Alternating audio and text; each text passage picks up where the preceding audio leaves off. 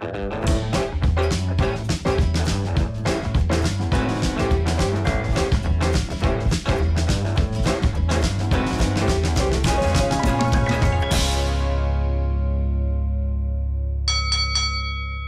welcome to another episode of Curator on the Loose.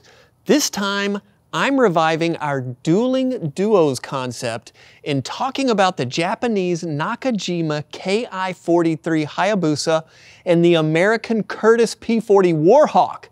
Since I'm standing right in front of the Hayabusa, let's start here. The Ki-43 was designed in response to a 1937 request from the Imperial Japanese Army for a successor to Nakajima's Ki-27 Nate, a small fixed-gear fighter designed in the mid-1930s. The specifications called for an aircraft with a top speed of 300 miles per hour, the ability to climb to 16,000 feet in 5 minutes, and have a range of 500 miles, all while still being as maneuverable as the nimble Nate. To improve their new fighter, Nakajima built a series of progressively modified aircraft from 1939 to 1940, and the changes included a slimmer fuselage with the tail surfaces moved further aft, a new canopy design, and cutting as much weight as possible. But it was the 11th prototype that introduced a pretty unique wing flap, which dramatically improved the plane's performance in tight turns. Sometimes called the butterfly flap, the Ki-43 had two Fowler-type flaps that extended down and back on a rail. The pilot could deploy their flaps to a maximum of 30 degrees up to 150 miles per hour. But in combat, they were deployed to 15 degrees, but at up to 248 miles per hour. As the flap slides out on this rail, it begins to increase the wing's lifting ability by increasing the camber or curve of the wing. But it also slows the plane down a bit due to the increased drag, so pilots had to use the flaps carefully. Now, lightweight and nimble, I'm giving this element of our dueling duos to the Oscar. We just took a look at the very cool Nakajima Ki-43 Hayabusa, codenamed Oscar by the Allies. Now let's check out one of its adversaries. Bam! The P-40 Warhawk, baby. And I don't want to say that I'm like kind of biased, but I did kind of dress like a P-40 today. By the time America entered World War II, the P-40 had been around for a while. The famous Flying Tigers used export versions of the plane in China, and the British put their Tomahawks to great use in the Western Desert. And even the Russians used Lend-Lease P-40s to augment their decimated air force after the German invasion in 1941. The P-40 traces its heritage back to a 1932 Curtiss design called the XP-31 Swift. While the Swift was a complete failure, it did lead Curtiss to begin work on a new project called the Y-1P-36, which later became the Curtiss P-36 Hawk. However, it was becoming more and more evident that the little P-36 was going to be outclassed by more modern foreign designs. To make the most of their work, Curtiss had this crazy idea. Replace the radial engine of the P-36 with an inline engine and see what happens. The final version of the XP-40 mounted an Allison V1710-33 engine that gave it a top speed of 366 miles per hour at 20,000 feet, and the design was given the okay to move into production as the H-81 in early 1940. However, the aircraft was not equipped with armor or bulletproof glass for the pilot or even self-sealing fuel tanks. Now, the P-40B corrected those problems, but that meant that while the P-40B was better prepared for combat, its top speed dropped to around 345 miles an hour. Curtiss installed more powerful engines in later models, like the 1,300 horsepower Packard Merlin V1650 that powered the P-40F. Even though it lacked a two-stage supercharger, the performance of the P-40 was still really actually great. Early models could cruise along at nearly 355 miles per hour, and the N model, like ours, could hit 378 miles per hour at 20,000 feet. The P-40N had a 30 mile per hour advantage over the Oscar. So I gotta check this box for the P-40.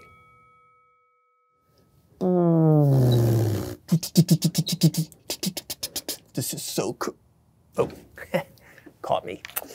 Now the Oscar was really maneuverable and a deadly opponent. In fact, it shot down more Allied airplanes during World War II than any other Japanese fighter. But it had its shortcomings. On the plus side, the Nakajima pilots did get this great canopy with an all-around view. Check it out. It's actually really similar to the Zeke, but without all the framing to get in the way of your view. I'm totally giving this one to the Oscar. Where the P-40 really showed its stuff was in the punch it packed. Early models carried 4 30 caliber machine guns and 2 50 calibers, while later models like ours were equipped with 6 50 caliber machine guns. The Warhawk could really play havoc with the lightly armed Zeke and Oscar. Those Browning AN-M2s could pump out between 600 and 800 rounds a minute. Now, times that by 6, and that's enough lead to ruin anybody's day. This one's easy. The P-40 takes this one hands down. Now, not only was the P-40 well armed, but it was also armored. Some models had armor for the pilot, like this right here, and around the fuel tanks, and even had a slab of bulletproof glass in front of the pilot's head, this right here. Pair that armor with self-sealing fuel tanks and a rugged airframe, and you got a plane that could withstand quite a bit of damage. Another easy one. The Warhawk gets the point here too. In all, nearly 6,000 Ki-43s were built, and they served until the end of the war. But by 1945, many Oscars were used as kamikaze platforms, which kind of begs the question, how'd we get this one? Well, the museum's aircraft is a composite of 4 different wrecked Ki-43s of several variants that were all recovered from Shumshu Island in the 1990s by noted warbird collector Doug Champlin. This aircraft depicts a Tachikawa-built Ki-43 Type 3A of the 3rd Chutai, which is Fighter Squadron, of the 54th Sentai, which is Fighter Group.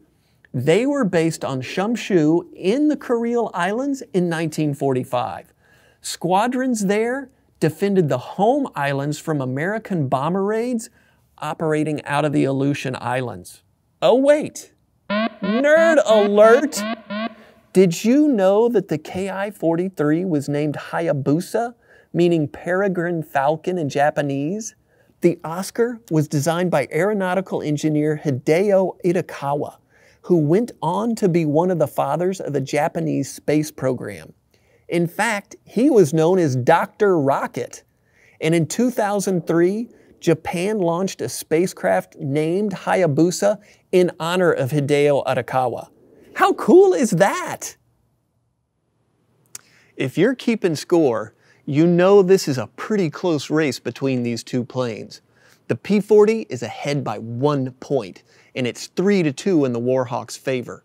However, there's one thing we haven't discussed. We haven't considered the pilots. Before the war, pilot training in the US and Japan was really similar. After completing preparatory military training, or boot camp, aviation cadets began flying lessons in primary school, and they flew simple and stable aircraft. The main purpose was to weed out those cadets who just didn't have what it took to be a pilot. But that's where the similarities stopped. After receiving their wings, an American pilot had about 200 hours of flight time. By the time a Japanese pilot joined their active duty squadron, they had over 300 hours of flight time under their belts. While the Americans stuck to their 200-hour limit, the Japanese didn't have that luxury. Shortages of fuel and equipment forced the Imperial Japanese Army Air Force to shorten the duration and quality of their training. In fact, by the end of the war, pilots were sent into combat with as little as 60 or 70 hours of stick time, and I am pretty sure you can imagine the results. While the training between the two nations was similar, the U.S. prevailed by the sheer number of pilots it trained.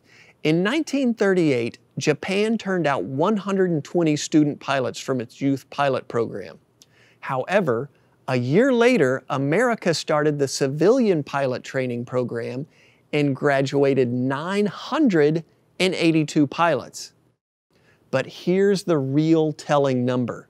By 1945, Japan had produced 46,000 pilots, while America had cranked out over 193,000.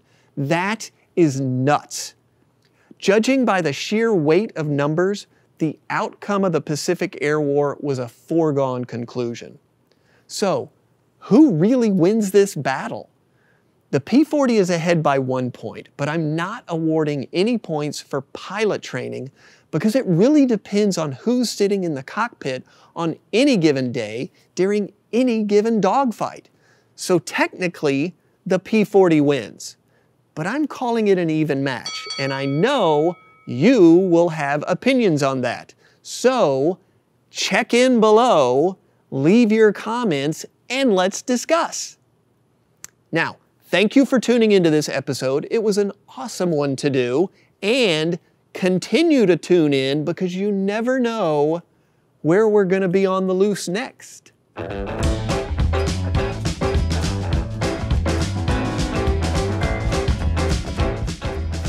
Look, I'm a P-40. Okay. I cracked myself up.